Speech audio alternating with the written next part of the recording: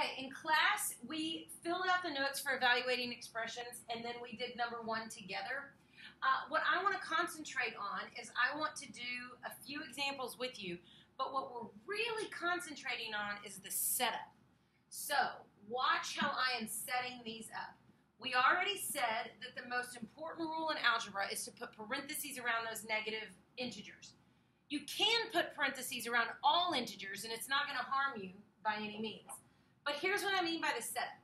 So everything stays the same except what I'm substituting in for my value of A. So 9 stays the same. I can put in parentheses 4.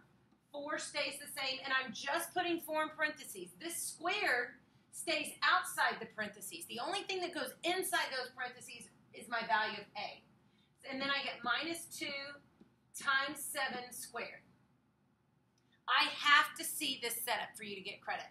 I know a lot of kids want to look at that and they can do it in their head, and that is fantastic, and I love that you can do mental math like that, but we've got to focus on the setup because they get trickier as we go on. So now I'm just going to do order of operations, and I get 9 times 16, 4 squared is 16, minus 2 times 49, okay? So 9 minus 16 gives us 144 minus 98, and 144 minus 98 is 46. So that should be my answer for number 2. We did number 1 in class, and as you remember, we got 23. All right, so that's number 2.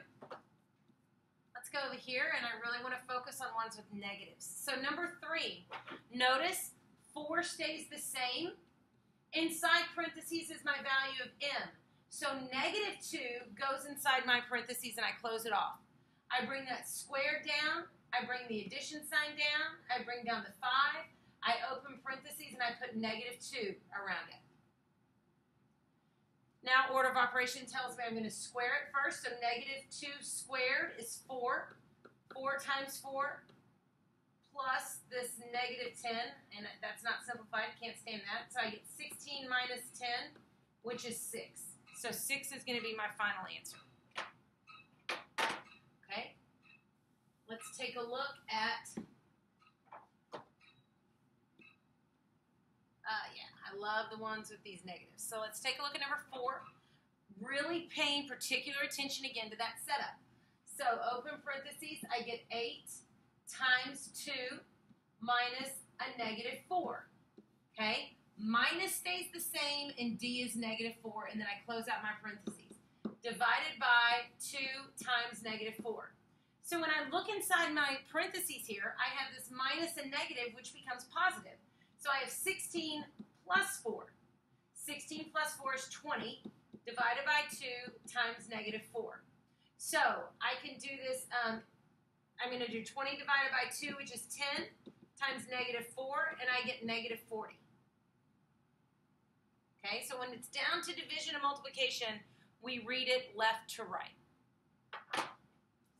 That's number 4. All right. Going down, let's do more ones with negatives. So number 6. My setup is 2, open parentheses, negative 5 in the brackets, minus 3 times negative 5 times 4. Okay? All right. The absolute value of negative 5 is 5, but I have this 2 outside, which means multiplication. That's like the coefficient of that absolute. So 2 times 5 is 10. All right. I am multiplying these 3 numbers together. Commutative property says it doesn't matter which way I multiply them. So I'm going to multiply 5 times 4 is negative 20. Negative 20 times negative 3 is a positive 60. And when I add them together, 70 is my final answer. Okay? All right. Let's take a look at, all right, let's do 7 and then we'll go a little bit to the back page. All right, so let's take a look at my setup.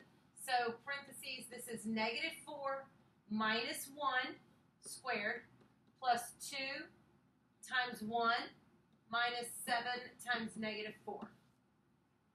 So I'm going to look inside my parentheses and I get negative 4 minus 1, which is a negative 5. Negative 5 squared is 25. This is multiplication, so plus 2. This is multiplication, so plus 28.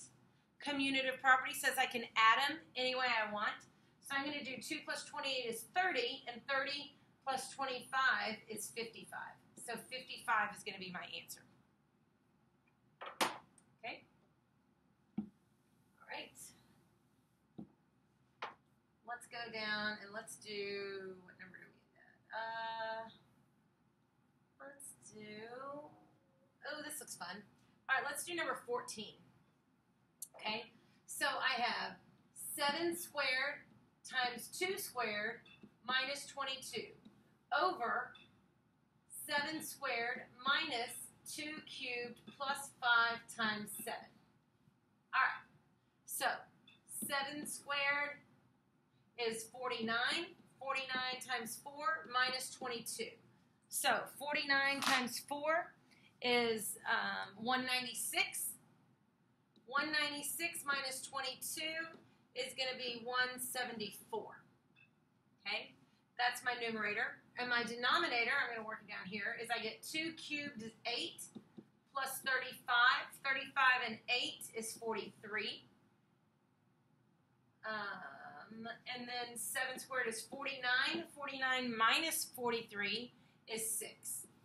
So my denominator is 6. 6 goes into 17 2 times, 5 left over, and 6 goes into 54 9 times. So my answer here is 29. It goes in there evenly. Okay? All right. So if you have questions on evaluating, let me know, and we can work more of these together. If you want to check your answers and you've done these, I'm going to give you the answers real quick. Number 9 is 49. Number 10 is 44. The answer to number 11 is negative 3. The answer to number 12 is negative 14. The answer to 13 is 9 over 11, 9 elevenths. Number 14 we did is 29. Number 15 is 5 sixths, 5 over 6. And number 16 is 13 over 16, 13 sixteenths.